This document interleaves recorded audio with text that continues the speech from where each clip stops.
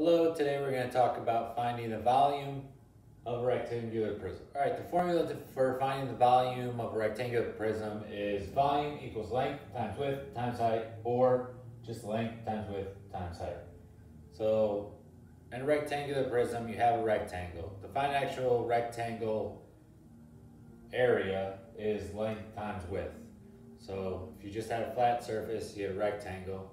And the height is just adding onto the back of it. So just adding one more thing onto it.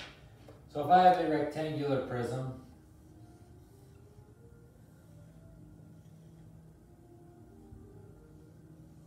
and I say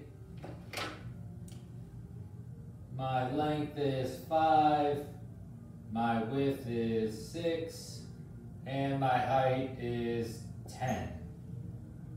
All right? So volume equals 5 times 6 times 10. And that gives me 30 times 10, which is 300. And I'm just going to call this units cubed. All right? Something cubed is how you volume, because you're multiplying three things.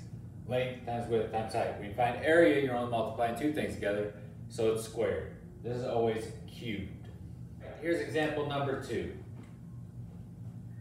I need to know my volume. I'll say my length is 10 times my width times my height. I got something in my throat, sorry. So 10 times 8 is 80, then times 12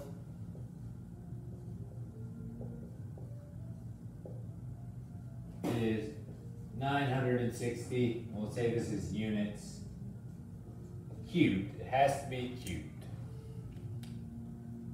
Now this is our last one.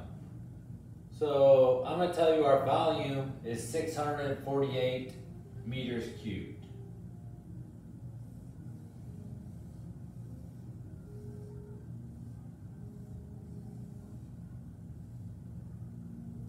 So this whole thing is 648 meters cubed. I'm going to tell you my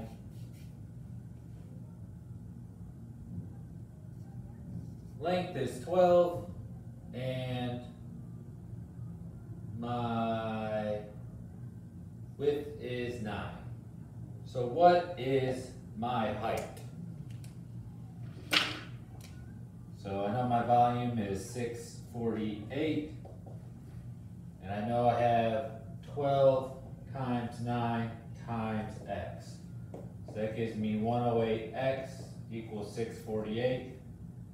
Divide by 108, divide by 108, and I get 6 equals x.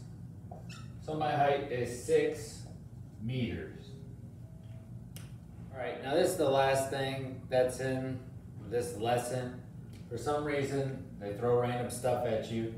So if they give you, make sure you're watching the units. So there's 12 inches in a foot. And just look at all the other ones, because they're trying to trick you on some of them and use different units. But just look at the conversion charts that they have there, and that should help you out. All right, this has been finding the volume of a rectangular prism. Just length times width times height, and then check the conversions that they have in there to make sure all your units match up. If they don't match up, then you have to convert one of them. There is one that says centimeters and meters, and there's another one that says inches and feet. Make sure you check those first, and good luck.